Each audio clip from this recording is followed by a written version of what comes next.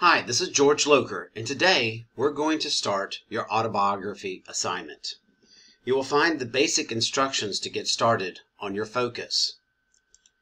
You may either find the full details here at the link Autobiography Assignment, which will open up the tab that'll take you to the instructions. The same as if you click on your classroom, go to Classwork, go to Autobiography, and click the link.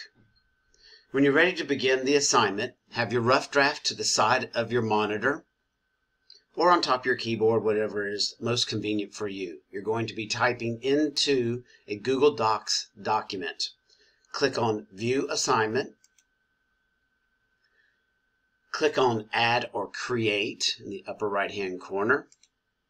Now, last time we used Google Drive because the document was already existing. This time we're going to click on the word Docs and we're going to create a new document.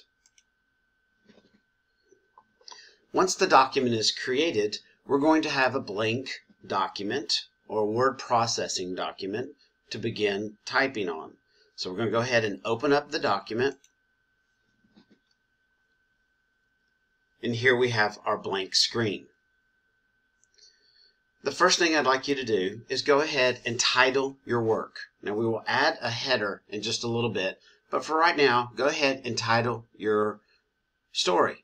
Now, you can come back and change it later, but you can just call it My Story, or you can call it All About Me is one of the titles that I use, or The Strange Life of a Teacher, or I'm just kind of coming up with some stuff off the top of my head, but you come up with a creative title. Think about any book you've ever read, that the title and how important it is so that it gets somebody's attention. For right now, I'm going to start out with All About Me. That's my title. I'm going to hit the Enter key or the Return key. I may talk about in class that on a Mac, the Enter is sometimes called a Return key on a Macintosh or Apple computer. And most keyboards today it just says the Enter key, but coming from the typing industry, the Enter key and the Return key are one and the same. And I actually have a slide that's dedicated to talking about this, the Return versus the Enter. Now, old school Macintosh, Apple computers had the Return key, but it comes from the industry of carriage return from an old typewriter that you actually manually had to, well, initially you had to actually push the carriage up here at the top. You had to push it back and get it back into the home position. And then obviously as typewriters became automated, the carriage return automatically returned back to the default home position. But anyway, that's where the two terms come from, and sometimes I will use the term return and enter interchangeably. So here we are. Let's go back to our brand new assignment, and we've gone down 2 returns or 2 enters. So we're going to have an extra line between our title and our first paragraph. So what you will begin now is typing in your autobiography. If you did not do your homework and you do not have your answers for the 9 or 10 questions, and you did not convert that to paragraph form on the second night of homework, at this point now you're going to go ahead and just start typing your autobiography. Now, it's much easier to brainstorm the questions, which is why that was 10 points of the assignment. So at this point, you're going to go ahead and type in your autobiography from the handwritten rough draft that you prepared. You may start with either a traditional introduction with my name is George Loker. Of course, you use your name. Or you could maybe start with the story first.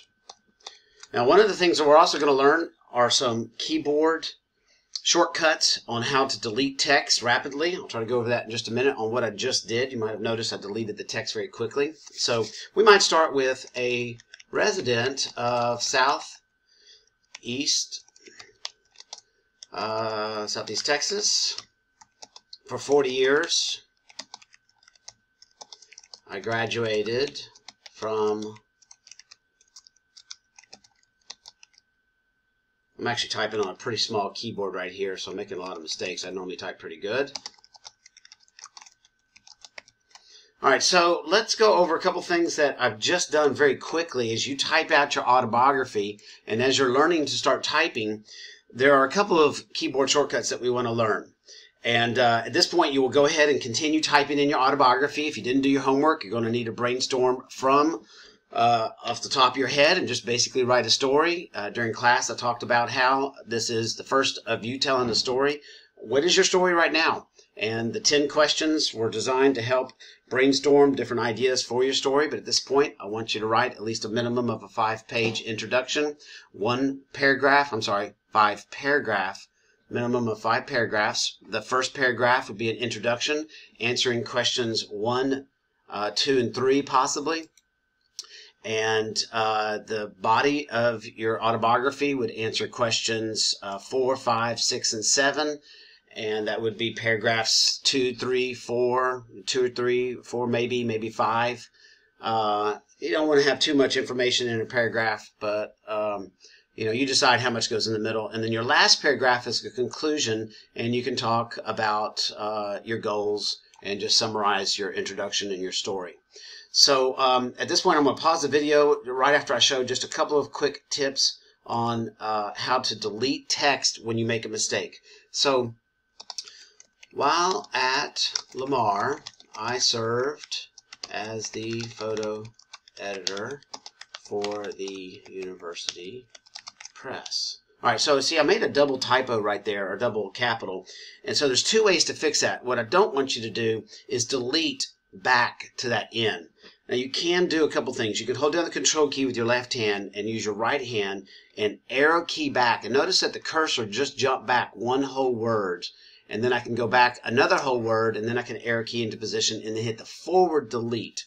So on your keyboard, there are 2 keys that will delete characters. There's the backspace key and the forward delete key, which is called the delete key.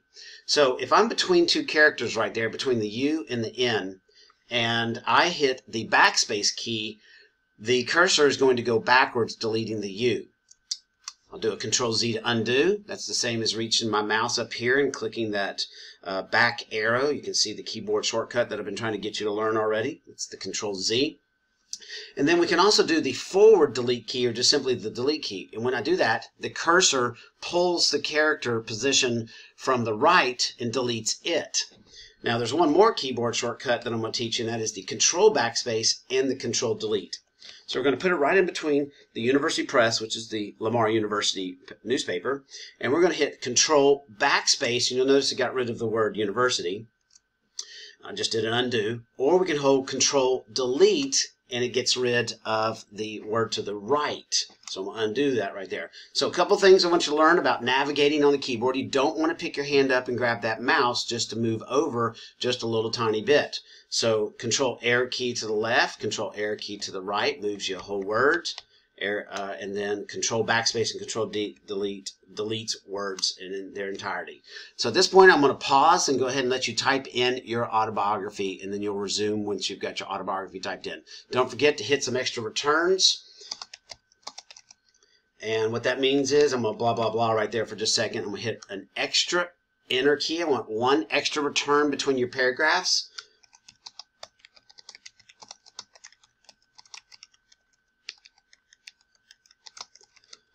So at this point, you're still typing in your autobiography. You can make my window small and go ahead and continue typing. So that's a new paragraph, and there's actually going to be more on this paragraph, but I'm going to put this on pause for a second. So I finished typing in the autobiography from my rough draft, and you can see I've got a number of paragraphs. Some are short, some are longer. Some of it is actually for me to demonstrate. And there's that word again, return key versus enter, a soft return or enter versus a hard return. So when you get to the end of the line, the computer automatically wraps to the beginning of the next line. So you don't want to hit return every time you hit the enter key. And if you did that, you want to go back in and delete those extra returns. So we want the computer to be able to wrap. And there's another concept I want to teach you right here about moving text. So this paragraph actually didn't belong there, and I'm going to triple click it so it selects. Now I've already taught this in class that if you double click on a word, the word selects. If you triple click a word, the entire paragraph is selected. So I'm actually going to move this paragraph down. I've decided to put my introductory paragraph to start with my name is George Loker, and then I've got to put my extra hard return back in there so that I now have 2 enters or 2 returns between those 2 paragraphs right there. Now I want to demonstrate this idea of soft returns versus a hard return. All right, the hard return is when you actually press the enter key and force the computer to wrap to the next sentence. So I want to demonstrate why you want to do one versus the other. All right, so we're going to do a Ctrl A to select all of our text. And you'll notice that all the text is now selected. And I'm going to do a couple of things. First of all, I'm going to change my page setup. Now, your page setup may not need to be changed, but I do want you to learn how to do this. And it depends on how much text you have. So if I go over here to the 100% indicator, which is how much you see on your page, and I shrink this down, we see that we have less than a full page. So when I say that I have less than 1 page, we have very narrow margins and the page ends about 2/3 of the way down. So we're going to go back to fit, which means it goes as wide as possible for my screen. And that allows you to see your text a little bit better, so you can see typos and double capitals that may be made, or maybe put too many spaces between words. So you do want to look for typos at this point. Underlined words are misspelled, and you can just ignore all if it's correct. A blue line means that there's a grammar error, and a red line means that something is misspelled potentially. So you do want to resolve those. Make sure all your I's are capitalized. And make sure you only have 1 space between a character. So one of the things I notice a lot of people do is that they will hit 2 spaces. That's a very old rule. There's only